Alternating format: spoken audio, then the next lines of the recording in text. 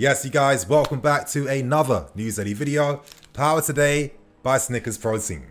Now, throughout this entire January transfer window, I'm teaming up with Snickers Protein to bring to you guys the Snickers Protein fan line. So basically, this allows you the opportunity to let off some steam, to get involved in this window by sending your questions towards me, and then I'll be answering 3 questions in every single News Daily video until the window ends. So without wasting any more time, I'm going to be answering the 3 questions that were sent to me. The first question has been sent by Dara, and he wants to know whether we should make an attempt to sign Koulibaly in the next summer window. With Koulibaly, I do believe that when it comes to negotiating with Napoli, there have been some difficulties in the past, and considering the club's transfer strategy plans for centre-backs, we're looking at younger centre-back targets that have European experience, that have experience playing in the highest leagues, and right now, it does seem like Koulibaly isn't necessarily on the transfer list now. Next question has been sent in by Gabriel, and he wants to know whether it is going to be possible to sell some of the squad players in case a new manager comes in, and personally, this is entirely up to the boards. Of course, throughout the last summer window, we had so much interest with so many of these players, and unfortunately, the boards weren't able to find the best agreement that the club wanted to allow these players to leave. So, you know, we've seen over the past few seasons that we've struggled to sell players on, and we're constantly forced to loan players every single time. So it's quite hard for me to say, you know, with the most confidence that we're guaranteed to sell these guys off in the next window. And to answer the final question by Aiden, he wants to know whether it's possible to loan some of these guys out in this current window. And to answer that, I think it's quite hard because there has to be interest in the first place. And as we've seen, for example, with Marcos Alonso, there has been zero interest for him in this window, which is a bit disappointing and of course puts even more pressure on us to, you know, actually sell this guy on. So it is going to be quite difficult. Let's see what happens. And of course, you guys, if you want your questions answered by me in every single News Daily video, all you have to do is @ me on Twitter, followed by the hashtag fanline, followed by your questions. So you guys get involved. Before I go, you guys, just to let you know, on the 1st of Feb, there is going to be a massive transfer deadline day stream powered by Snickers Protein. I'm going to be featured alongside Robbie from AFTV, plus many more. It is going to be on Ball Street's YouTube channel, so make sure you guys have that date set. And of course, while you're at it, why not get yourself a Snickers too? So without wasting any more time, we start things with the first major story today. It's in regards to Frank Lampard's future. And it seems like Frank may have more time to potentially turn things around. Now, this article came up from The Independent earlier today, and there are a few major reasons behind why Lampard might be getting more time. And to start with the first one, it does seem like the club do not want to sign an interim manager in this period. And I'll let you guys know a few things that I've been hearing behind the scenes. I'll let you know one. And one thing I was hearing was that there was potential talks with Steve Holland in regards to his availability as an interim manager. Now, based on the report that came up from The Independent, I'd assume that those talks had not progressed, but considering our previous history with Steve, I mean, of course, he was our former assistant manager. When Mourinho left, he took over the first team, and, you know, he really produced a very impressive win, a 3-1 win against Sunderland, where he got Oscar absolutely firing.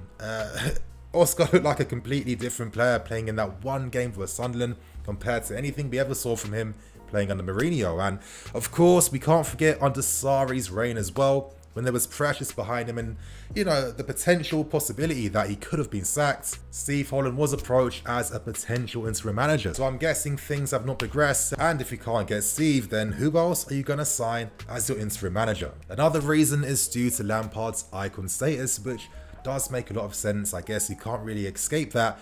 Lampard played a significant part in helping us get the trophies that we got over the years. A massive part, and I guess the club just can't easily disrespect that and just sack him. There's actually 2 more reasons as well. For the third reason, the club are looking towards other examples like Ole Solskjaer and Arteta, who, you know, when they originally signed, they had some terrible runs, really big winless runs as well, but over time they were able to turn things around. So there is a degree of patience. And for the 4th and final major reason, if Lampard was to leave, the club have preferred candidates that are only available in the summer window. Right now, Nagelsmann is the leading candidate, not because he's a great tactician, but On top of that, of course, he got the best out of, the big money signing in Timo Werner. So naturally, dude's his experience working alongside players like this, and because he could continue what's being built at this club too, he would make a ton of sense. And following Nagelsmann is Thomas Tuchel. Now, I told you guys this quite a few times now that he already held meetings with the club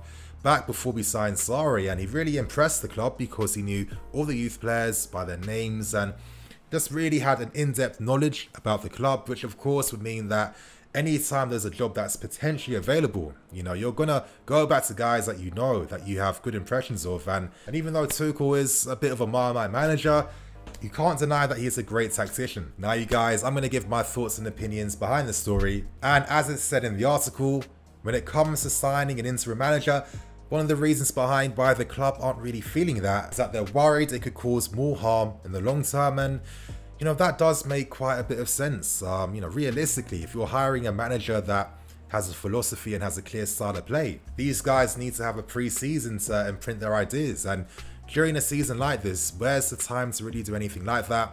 No manager's gonna, potentially jeopardize their name in the game by taking over a job right now that requires a lot of work, that requires some players to be sold off so others can be brought in too. And of course, the last thing maybe anyone needs is for that to be like a drastic tactical change in the middle of the season. That could make integration a bit more difficult. So from the club perspective, it does make sense. In football, one of the key things that managers do need is time, time to imprint their ideas, to work alongside the players, to understand them, to build those relationships, do everything basically. There is no quick magic solution that can instantly turn things around. And it's really no surprise that if you look at some recent managerial signings, for example, Hasenhüttl, Pochettino, Klopp, so many who took control of clubs during, the middle of the season, those were always wasted seasons because there was really no time to do anything. So you guys in the comments below, give me your thoughts and opinions. How do you feel? Maybe based on what the club is saying, it is right to give Lampard time to potentially turn things around, or do you feel like you're not seeing enough of anything yet to even have that confidence to begin with? Now, we move on to the second story today.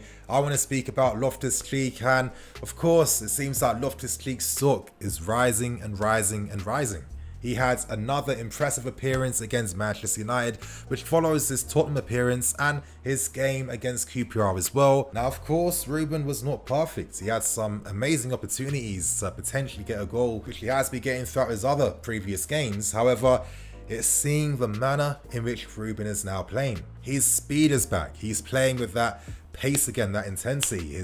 His first touch is outstanding. He's beating his man. He's using his power as well alongside his skill and his technique. And right now for Fulham, Ruben is always part of every good attacking play produced by the team. As I said after his performance against Tottenham, it really feels like Ruben has really started to find his groove again. He feels confident. He feels confident in his body. And with more time, as he only gets better and better and better, we are going to see him converting those efforts into goals. We're going to see him converting his creativity into assists, and that's when we're really going to know that Ruben is fully back. But compared to what we saw from him during his spells under Frank Lampard, coming back from a severe injury, COVID affecting his rehabilitation as well, where he was playing games for the under-23s. Once COVID came, it really just, slowed the progress down, and he looks like a completely different player.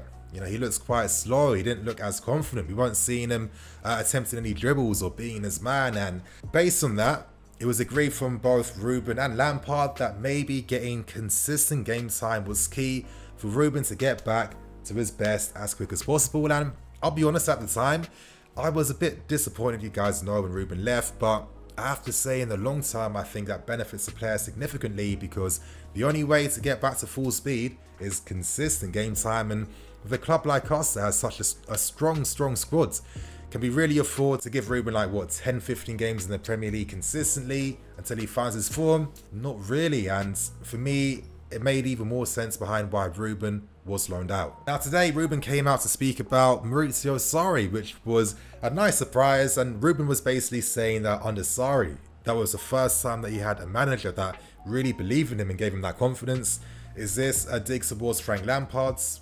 It wasn't. If you read the article, the context was entirely focused on Sarri, and managers like Conte and Mourinho. And yeah, as Ruben said, Sarri told him exactly what he had to do to get himself back in the team. Ruben did that, and as we saw that season, 40 appearances, 10 goals, 5 assists, his influence was up there with Eden Hazard. I keep saying that. I haven't seen a guy that was really running things for the team like that. And I don't want to talk about that faithful friendly anymore. I'm trying to get that nightmare out of my head, you guys. However, you guys, once next season comes, it really feels like we're going to have a ridiculous midfield. If Ruben maintains what he's doing and even improves upon that and goes to that next level, imagine having him with Kai, Mason, Kante, a potential new CDM, and I guess Gilmore or any of the squad guys in the team too. I look at that midfield and then I think, yes, this midfield is ready to start doing things and potentially start going for a trophy. So that was Ruben's story out of the way, you guys. How do you feel about him? Do you think he can come back and win his place back in the team? Let us know below. And for the final story, I'll be speaking quickly about Tomori and the updates surrounding his imminent loan signing for AC Milan. Now, it does seem like Milan are really going to have to quicken things up. They have their game this weekend against Atalanta, and they've got Romagnoli and Kaya out the team right now. They only have Musacchio and Kalulu, and they want Tomori to be part of the matchday squads. So to do that, they have to wrap things up and take a nail on reducing the option to buy that they originally wanted to do. Now, it does seem like Tomori is set to complete his medical this Friday, as reported by Fabrizio Romano. And of course, you guys, I'll be keeping a very close eye and paying great attention to what Tomori does in Serie A. I feel excited by this loan move, and if I'm Tomori, I'm looking towards Kurt Zouma as my prime example. Zouma was away from the squad for a while. I thought undeservedly at times, but he came back and getting that consistent game time, it did help him with his confidence and his ability to come back to the team and show what he's about. So with Tomori going to an AC Milan team that is a much better loan than Everton and Stoke City that Zouma had to go to, I think it's very exciting. Let's see what happens. And you guys, on that note, I'm going to wrap things up and keep things moving. I'm NEFC, this is Blue Lines TV, and before I go, you guys, I've released an amazing series alongside guests like Football Therapy, Joe Tweedy. We're trying to break down, discuss, investigate what is happening with Lampard and the season. I've released a part 1 yesterday in regards to the 3 mistakes Lampard's made, and today I've released the second part discussing our transfer business this summer and things that Lampard could do to help the new signings improve. So you guys, I'll see you later.